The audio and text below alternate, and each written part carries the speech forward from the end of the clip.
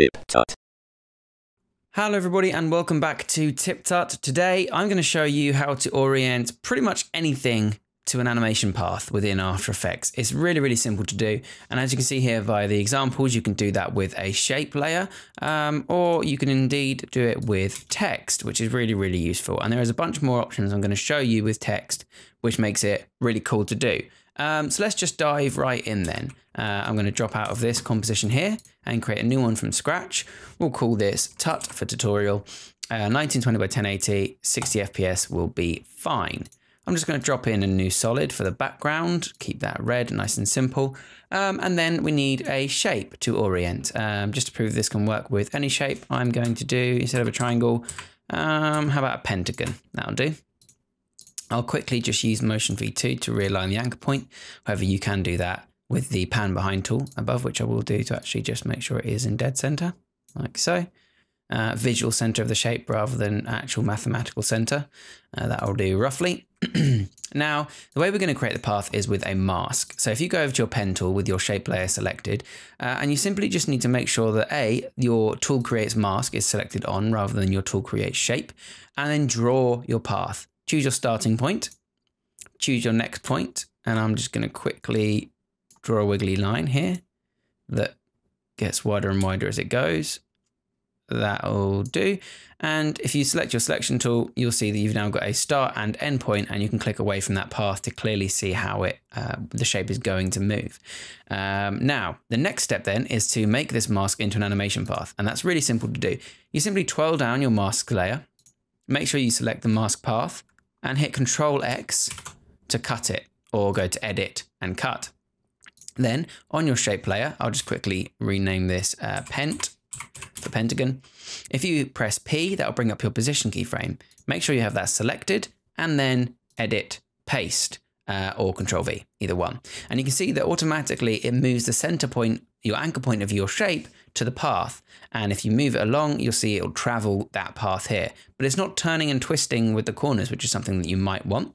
If it is, you simply need to twirl down that position keyframe here. And then under the contents here, there will be a path option for orient to path, and that will be under transform.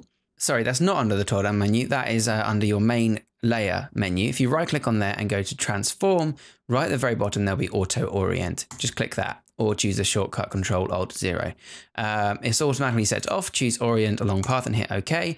And what that'll do is it'll take the top of your shape and orient it to the amount of rotation or whatever that is needed to follow the path, like so. You'll see now that it is oriented to the path. If you'd like to move that path around once you've done it, just select all your position keyframes. You'll see that you've got these sub frames in the middle. Don't worry about them. The only ones you'll need to change to adjust this path in any way are the start and end keyframe. So make sure your cursor is directly over, your timeline is directly over one of your keyframes, and simply move this, oops, excuse me, and then simply move this on screen. I'm going to do it with the keys because I haven't locked my solid. And you'll see that'll move the entire animation rather than just that single keyframe because they're all selected.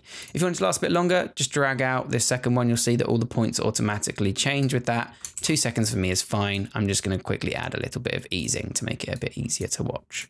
And there you go. That's our shape orienting along a path. Let's just clip that so we can see it loop like so. And there we are, our shape orienting along a path. Let's do the exact same thing, but with text now. So let's grab some text and we'll call this one Wiggly, just as before. And we'll do a center anchor point as well. And we'll put it about roughly in the place we want it to start. And then we'll do the same process. We'll grab our pen tool with our wiggly layer selected and we go to town. You see here that we're not drawing a shape. We can only draw a mask because we're not on a shape layer. Click there. And again, like so. And again, like so. And again, like so. That'll do. Select layer, deselect to see where your points end. And this one is even easier. You just twirl down to the masks layer until you come to mask path. under text and path options, sorry, I keep getting those confused. There'll be a path option. You just choose that to mask one, and automatically it will go along and attach to that line. But you'll notice now that we don't have the keyframes like we did before, and that's because you have a lot more options with text. The way you animate it moving along the path is with a first margin keyframe. So we'll drop in one there. We'll quickly move along to 2 seconds, like so, and we'll push the first margin property all the way to the end. And you'll see that with a bit of easing, that achieves the same effect as the shape path. You can see it's wiggly and it follows. Now, you can do lots of things. You can reverse that path so that it goes upside down and back to front. We'll turn that off again. You can make it perpendicular to the path, which basically means that the letters follow it. That's basically like the auto orient. This keeps all your letters upright as they move along, which is something you might want. You can force alignment, which essentially makes your letters stretch out rather than follow the path. It forces the one letter to stay at the end, and depending on whether you animate first or last margin, it basically affects the kerning or the tracking, if you like, between the characters in the text. Just a different way to animate that, if you'd like. Now, personally, I want it to move along the path, so we just have to turn force alignment off. And that's really all there is to it. Now, this works for text, this works for shape layers, it works for solids, it works for pretty much anything you want. So I'm just going to quickly, select those keyframes, move both of those out of the way a bit, and select that one and move it up a bit. And then we can just watch our masterpiece in action. It really is as simple as that. You can do this with pretty much anything in After Effects. So thanks very much for watching, everybody. I really appreciate it. Let me know if you want more like this, and hopefully I will see you all next time.